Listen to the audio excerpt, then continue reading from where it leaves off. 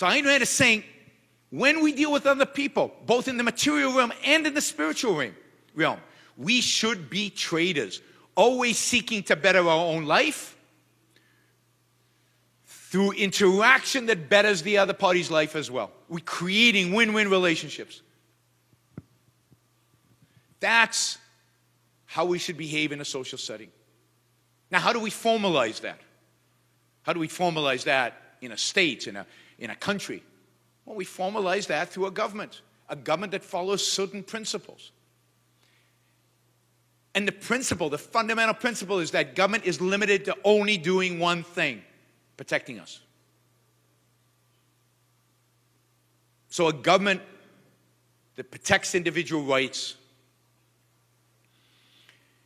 And what do we call that system? What do we call the system of government that protects individual rights and does nothing else? A government that does not intervene in the economy, that does not redistribute wealth, that does not regulate businessmen, that leaves people alone to be free to pursue their own rational values, based on their own judgment, based on their own choices. And as long as they're not violating each other's rights, leaves them free, alone. What do we call that? What's the name of that kind of system? Capitalism. That's capitalism. Capitalism is not the system of competition. It's not the system of markets. Those are all consequences. But capitalism is the system that respects individual freedom, respects it so much that it only grants the government the ability to protect that freedom and nothing else. It's a system of individual rights. It's a system where the government protects individual rights and where one of those rights, the right to property, where property is all privately owned, because only private individuals can own property. And of course, property is necessary for our survival. That's why it's so important. We can't survive unless we can benefit from the things that we produce. So capitalism is fundamentally the system of freedom, the freedom of the mind, the freedom of the individual to choose his values, to pursue those values for the purpose of what? Happiness, individual happiness. So capitalism is this ideal which we can make real. I have no doubt about the fact that we can make real. In which a society is created in which violence, force, coercion, authority are outlawed, and in which each individual is then responsible and free to pursue their own life in pursuit of their own happiness. Now, to me, that's a beautiful message. Right? Capitalism is about happiness. Capitalism is about the pursuit of values. Capitalism is about freedom. All the economic stuff is all true, but it's secondary. That's the essence. That's what it's about. That's worth, really fighting for. And it should be a message that we can convince people about. And every attack on capitalism is an attack at the end of the day based on altruism. It has to be. Because it's obvious that capitalism is what's good for the individual. It's obvious that capitalism is what's good for thinking, productive individuals.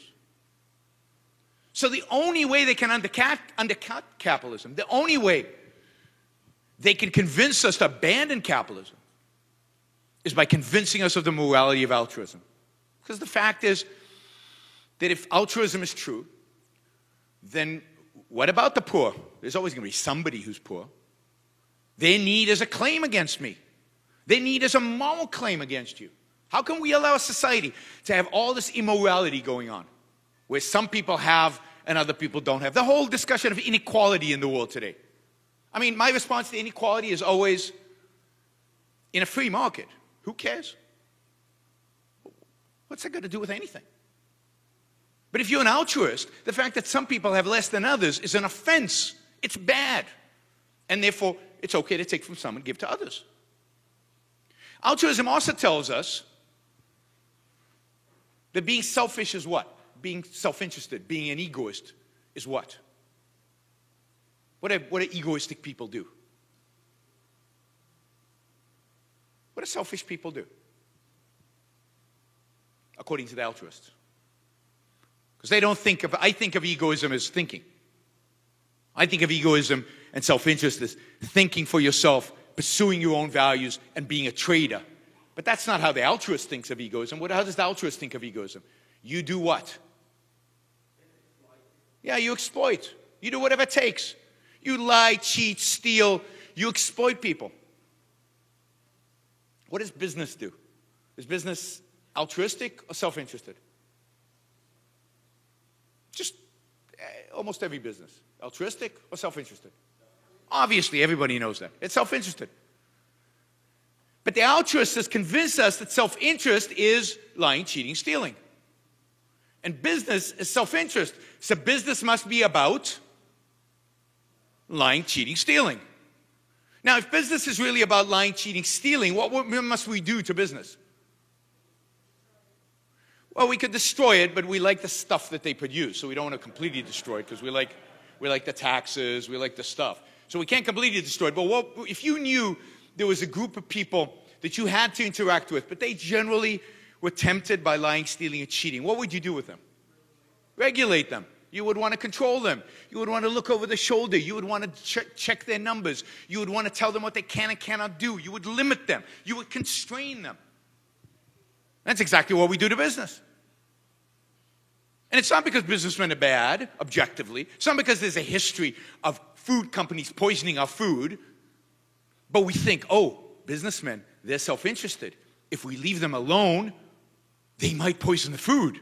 So we better watch them so they don't. Because we really believe altruism teaches us that the way to make money is to kill our customers, right? Best way to make money is poison your customers, kill your customers. But we treat businessmen that way. The whole regulatory regime that we have is based on altruism. It's based on the idea that self-interest always leads to bad behavior, to destructive behavior. And therefore we must control. The only way to get rid of regulations, I mean really get rid of regulations, not play at the edges, but really get rid of them, because we don't need them. The market is a much better mechanism to guarantee that our food is safe, much better mechanism to guarantee that buildings are safe, much better mechanism to guarantee that everything we have is of high quality than the government ever can do. But if we got rid of those regulations, the only way to get rid of those regulations is to say being selfish is not about lying, cheating, and stealing. It's about pursuing values. It's about trade. It's about win-win relationships.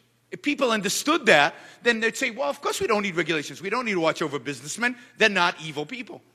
But right now, the assumption, the implicit assumption, when we talk about businesses, as soon as we let them free, as soon as we let them loose, as soon as we give them a little bit of freedom, they'll cut corners, they'll take stuff away, they'll distort. So this moral question is not a theoretical question. It doesn't just apply to the individual's life and individual choices, although that, I think, is the most important application to it. The most important question about ethics is how to apply it to your life. But it has massive social consequences. If you believe in altruism, you cannot, at the end of the day, consistently be a capitalist. And they're not. That's where they compromise. They give in a little bit. Consistency requires that you actually believe that morality is a guide to a self-interested life, to a good life, and that being self-interested is not being a lying, cheating, stealing, thieving. It's about thinking and trading and producing. So capitalism is a system of individual rights. It's a system of individual freedom. And it's a system in which we separate government from economics. So one last issue that comes up when we talk about inequality and comes up when we talk about capitalism. Everybody says, yeah, but businessmen, they manipulate the government. Certainly in Brazil they do. You know, government and business are going to be in bed together. And they're going to dominate everything. And the businessmen are going to use force that the government has in order to control all of us. Right? What do they call that? What do we call that? Corruption, cronyism. But think about it. Why do businessmen lobby government? Why do businessmen get involved in cronyism? And I never say crony capitalism, please. Never, just one little change if you can make in the way you talk. Never talk about crony capitalism. Cronyism is a feature of statism. Cronyism is a feature of socialism. The more socialism you have, the more cronyism you have. Why? Because the more power you grant the state over businessmen, the more they're going to lobby, the more they're going to try to influence, the more they're incentivized to actually gain political power. But if you make politicians impotent politically, not impotent, right? I know there's some politicians here, I don't want to imply that. If you make the government only do what it's supposed to do, which is protect individual rights, then what am I going to lobby them for? They can't give me any favors. They can't give me any goodies. They can't give me protection from competition because they don't have the power. So the only way to get rid of cronyism is to end government power over business.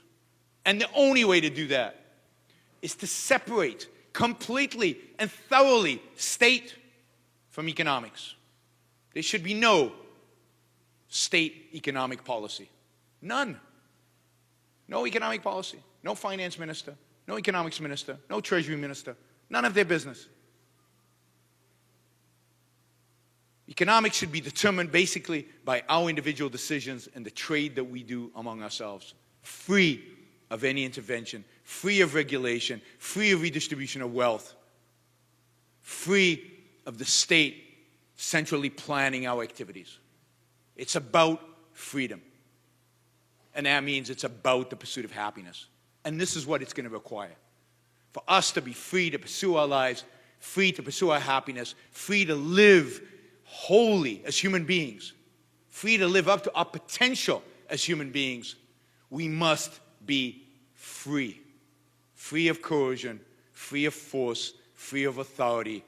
And that's why we must fight for capitalism, the only system that gives us the freedom to achieve our happiness. Thank you all.